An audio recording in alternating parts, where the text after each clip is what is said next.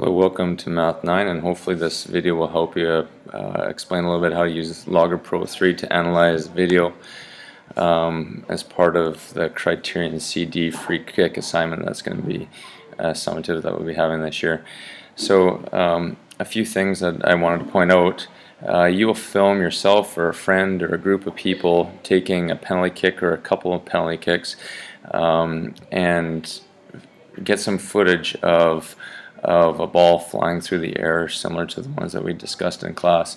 And these are some things that I mentioned right here that you want to consider when you're actually taking the video. So today we're just going to take a look at a video that I've already recorded of Russell throwing a ball, and this is not exactly what you're going to be doing, but we'll just basically, I wanted to go through the steps of how to use loggerPro so that you have success when you analyze your own kicks. So first thing you want to do is go and open up loggerPro. So go to your Finder, go to your Applications, open up loggerPro 3.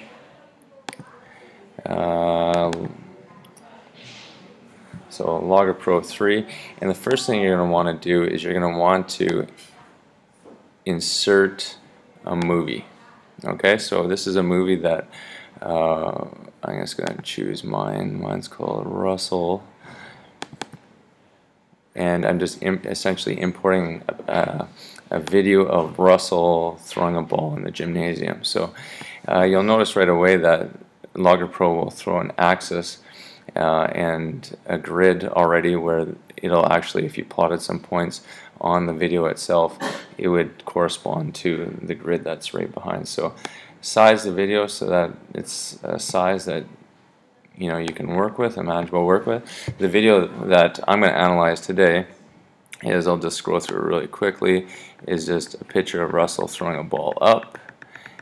I'll just play it, and bouncing on the other side. So it's just, we're going to be taking a look at the parabolic path of a ball, and we're going to try to track the motion of that ball and represent the motion of that ball mathematically using technology. So when you have loggerPro open and you have your video imported, first thing you want to do is down here you're going to see this little button here, Enable Video Analysis, and that will give you a whole range of different toolbars over on the side that you're going to use to track the motion of that ball.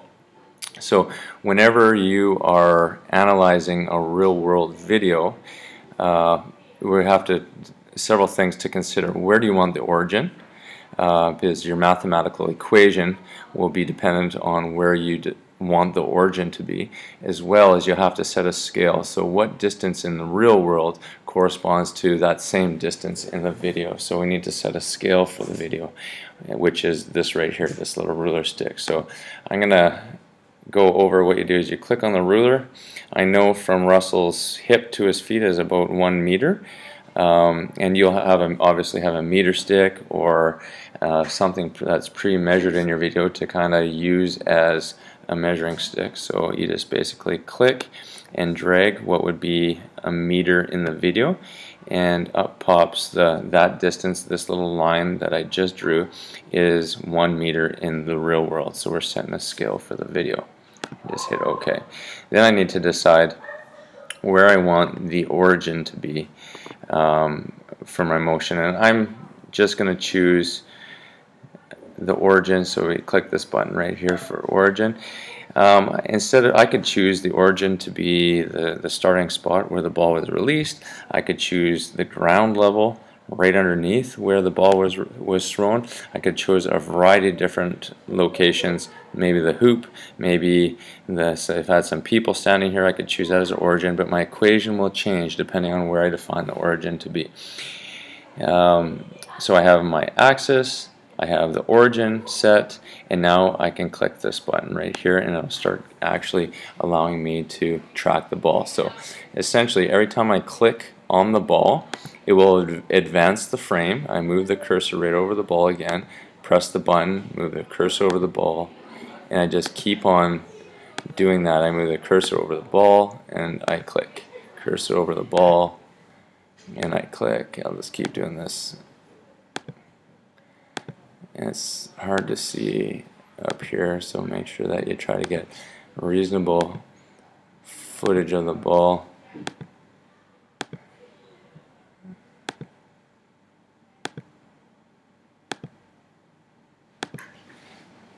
So the ball goes up, and now it's starting to go in a downward path. I'm just doing this really quickly. You'll obviously take a little bit more time and care in creating the models. So just click a little bit.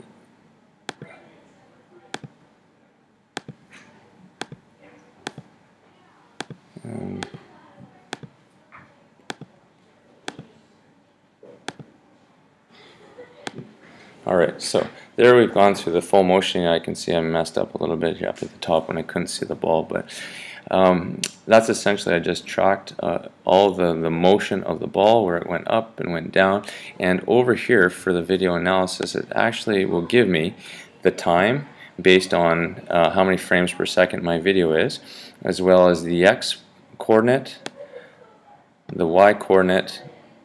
Let's see if I can make this a little bit larger over here. The X coordinate, the Y coordinate, and also this right here is the speed in the X direction, and also the speed in the Y direction. You can take a look at that and analyze whatever data that you want given from here. So just to kind of give you an idea, I could highlight these two.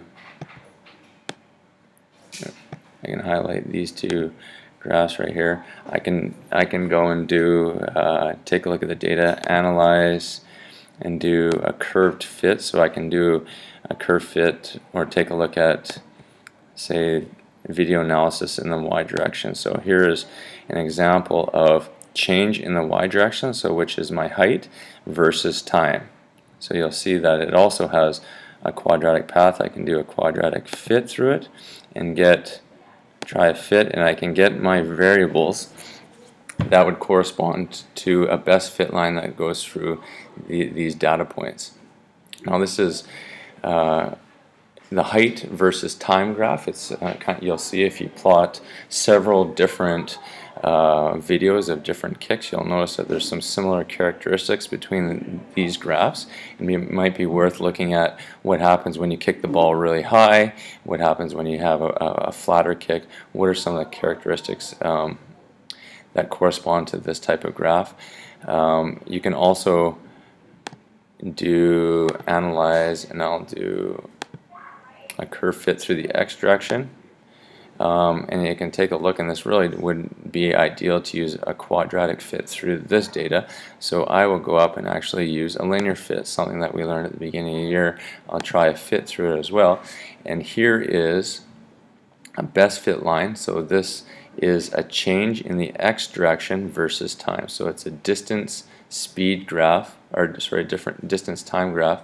And as we kind of learned in the linear section, that the slope of this line, which is right here, is an approximate speed of that the ball was moving in the horizontal direction. So it's a lot of valuable information that you can get through these different models of the one ball that has been thrown here. If I wanted to actually look at the X and Y data, now this is the data that we want you to analyze. This is the graph. You'd want to click, or essentially copy all the data points. You can go control click or just edit copy, and open up a program like Excel and paste all the data points. So here we have in column A all the X values and Y values. These are all correspond to points that we plotted on the graph.